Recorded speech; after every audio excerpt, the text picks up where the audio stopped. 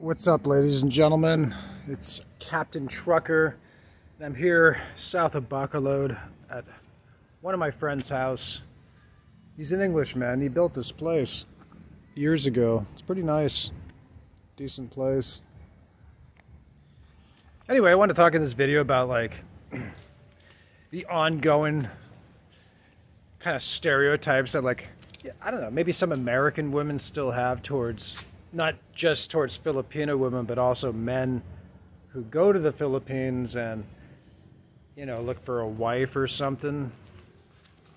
So we gotta like remind people that there's whole like populations of expats, right? Many different categories. I mean, there's like probably hundreds of thousands, I would imagine. And it's hard to like gauge the exact number because you have like some transient travelers or whatever, but yeah, so like in populations there's always like categories of people, right? I mean, you're gonna have like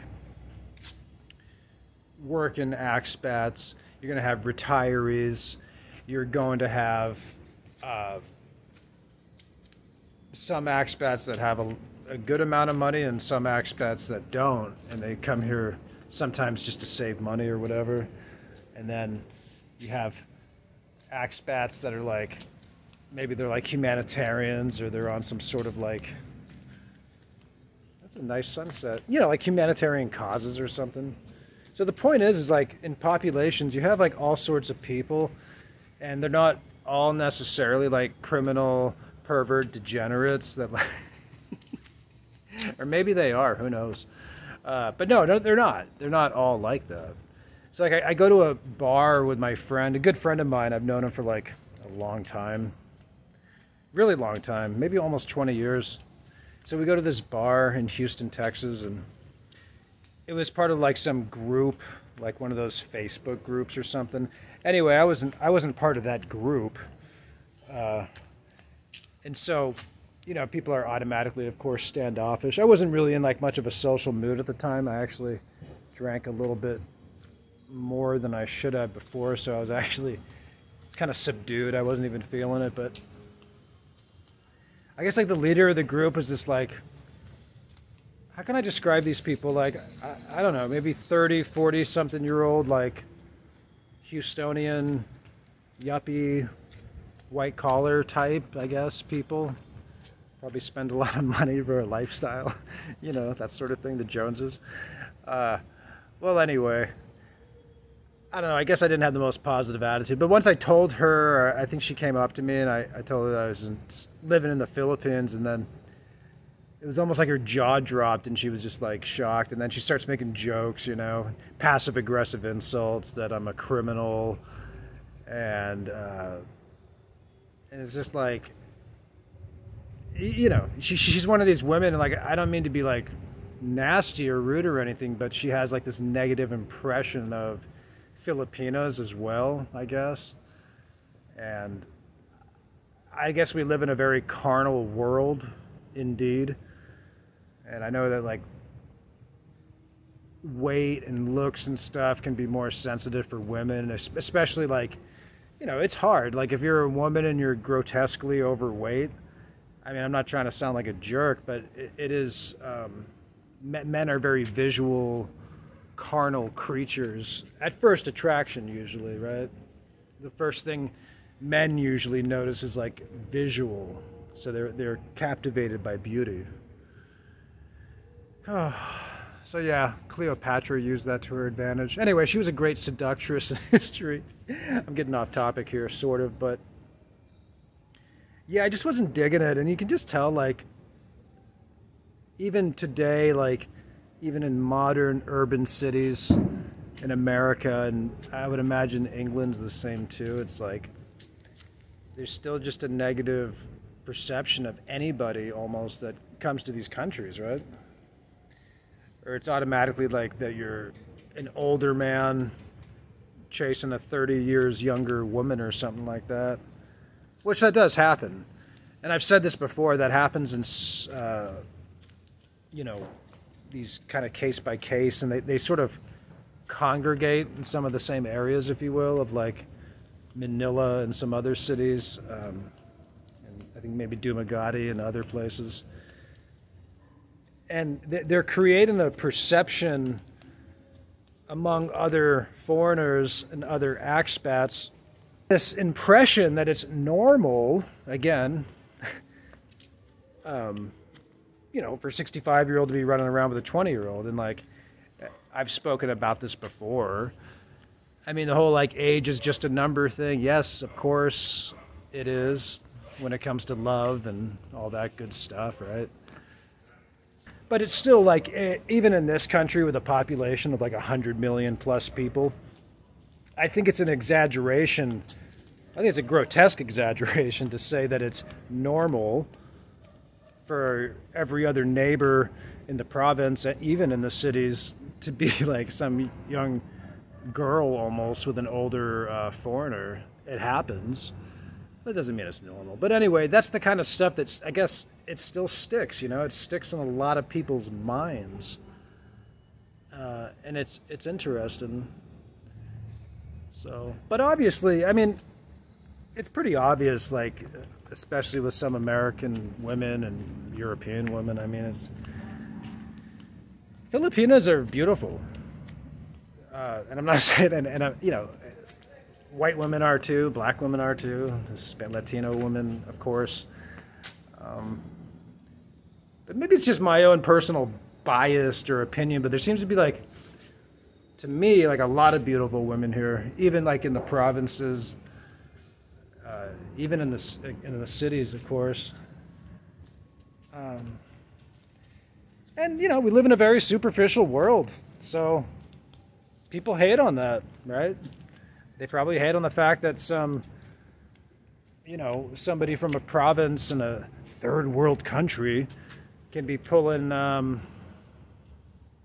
you know, successful middle-aged American men, because they do. And like the thing is like there's a lot of successful expats out here. So I'm not sure this, you know, this whole thing of like, oh, these countries only attract, you know, degenerate criminals or people just barely making it off their Social Security, or people with disabilities that get roped into something. I mean, these all happen, right? But these aren't the majority of like the population of expats. So, I mean, you know, I guess it just comes down to ignorance and something like that. But yeah, I just like, I lose patience for things as I age, and it's just like, you know, you sort of know what you like at points in life. You know what you're into, you know what you're interested in. And I know, like, for me, like, I'm a fairly maybe complex person in some ways. Oh, look at that sunset. Isn't that beautiful? So I can say for me, like, the appeal of like a more simple life and a more simple relationship, even a more less complex person, would be like appealing.